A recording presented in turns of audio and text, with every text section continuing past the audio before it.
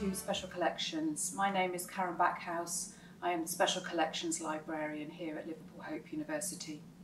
Special Collections is home to some 2,000 rare books and manuscripts, dating from as early as the 13th century, some highly illuminated and ornately decorated. Liverpool Hope are the custodians of these wonderful collections and as such have a duty of care to look after them for future generations. This video aims to alleviate any anxieties you may have about handling such rare books and give you the confidence to use them safely and help preserve them for the students who follow on from you. Before we begin, always remove your lanyard, your student ID, and any jewellery, anything that might dangle as you lean over the books. Also any wafting sleeves, anything that may catch and tear and cause damage. Also remove scarves, any outdoor clothing to prevent contamination from the weather, rain, dirt and anything else. You may have seen presenters on the telly wearing those white cotton gloves or these surgical gloves that we have here when handling rare books. And really that's just for the screen, just to let the audience know that they're rare books. Wearing gloves is just not ideal. When you wear gloves, you lose the sensitivity of your own touch.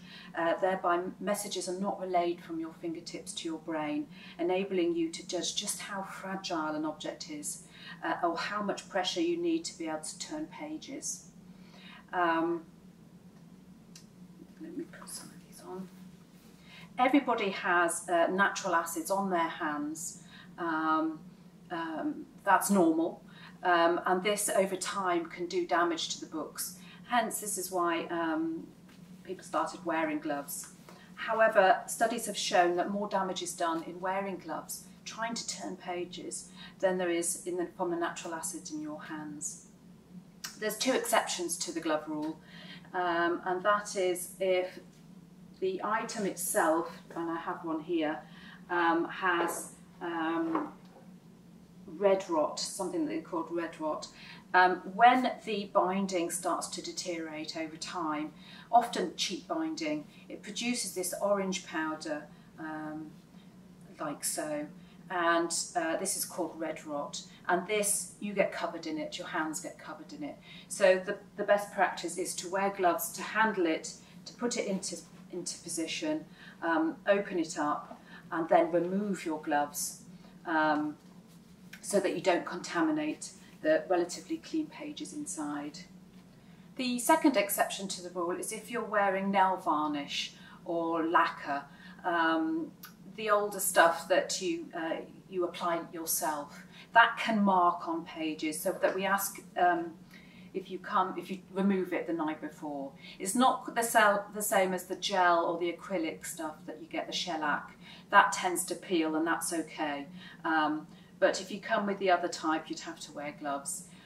But again, we'd much prefer you to remove it before you come to a session in Special Collections, and then you're free to use your own hands. When you come, avoid touching your face and fiddling with your hair, and avoid touching the book as much as possible. So even though we've asked you to clean your hands, you don't want to contaminate. And also the natural acids will do damage over time. So the idea is to avoid touching the books as much as possible. And that leads us nicely on to supporting the books so that you don't have to touch them. And in doing so, you'll be using these cushions and something called lead weights, these snake weights.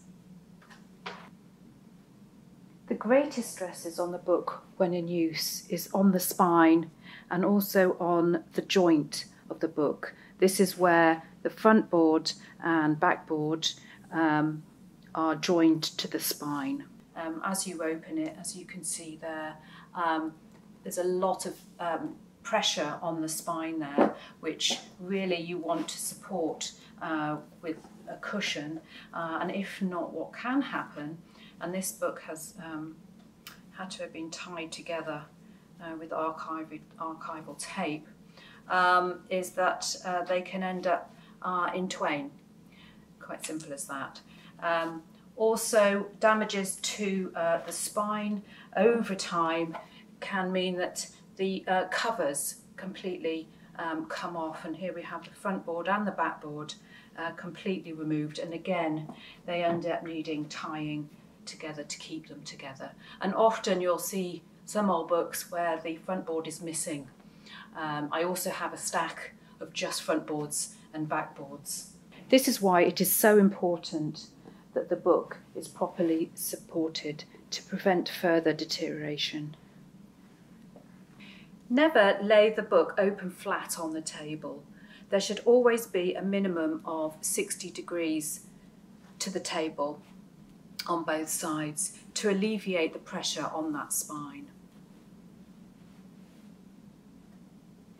Some books have been rebound, so here we have a fairly modern binding for the Greek New Testament dating from 1633. This has been rebound, and in doing that it feels tight, and you get to feel that when you're holding it, when you've got it in your hand. So it doesn't like to open much more than that. Because of that, you can manipulate the incline on a cushion to suit how far open the book will happily sit and be supported. We ask that you come with clean, dry hands in order to avoid wearing gloves. But in saying that, it's very important that you avoid touching the books as much as possible. And to help with that, we have these leaded weights called snake weights that can be used to hold open pages so that you don't have to physically hold them open with your hands and thereby avoiding touching as much as possible. We have snake weights of varying weights and lengths to suit the pressure needed to hold open pages and also the size of the volume. So for this we just need something quite delicate. Often it's just enough to catch the corners of the pages like so, sometimes requiring on the other side as well. In this instance it's not required at all, but this is just for demonstration purposes. Other times, certainly with some of the larger folios, you may need to put it down the length of the margin to really hold open. Here we have a beautiful 15th century Book of Hours, handwritten on parchment, beautifully illuminated and decorated with lots of precious minerals. I don't know if you can see the gold shining there in the light. I'm going to place the snake weights on the corner just to hold open the page. That's all that's required. Sometimes when a volume has been rebound, which this has in the 18th century, it's often cut, and as you can see there's not a lot of margin space left that isn't beautifully covered in this decoration. You want to avoid placing the snake weight, if possible, on that. So I'll just catch the corner down at the bottom here. If it's unavoidable, just make sure that you place it gently on the top and avoid moving across the surface. The ink on parchment tends to sit on the surface, unlike with paper where it's absorbed.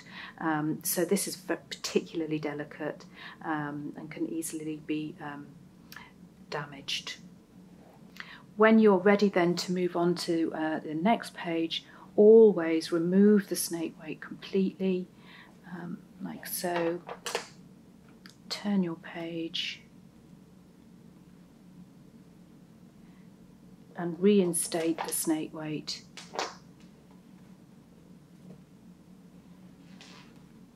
So, and there you have it. For your larger volumes, your folio editions, you're going to need decidedly larger cushions. The principle is the same when handling the larger folios. We open up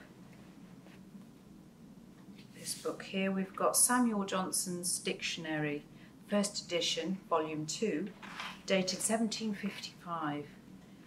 I'm just going to place the snake weight to hold open so I can study the title page here. One on the bottom corner. And off I go. Then to move through the book, look at something else, I remove the snake weights and keep on going, looking up words, likelihood, manacles, mischance. There we go. Do not be tempted to turn straight to the back of the book in one go. That will cause too much abrasion against the cushion for the spine, which may be in varying degrees of damage. Okay, so what you would do is just incrementally work your way through. It's always a good idea as you're reading, using the folio, just to take a step back and readjust and make sure that that book is still in the best position to be supported. And as you go through to the end, like so, you'll get to the back. And there's no need for snake weights here, but if there was, then you would reapply, because I want to be spending some time looking at this page.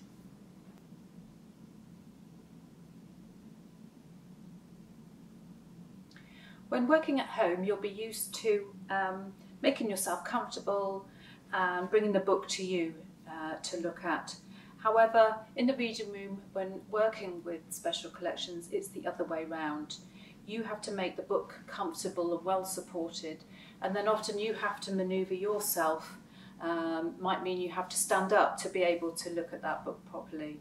Use your common sense, don't lean on the book when you're taking notes, work to one side, and always keep your area tidy. Much of it is just common sense, and you'll do fine.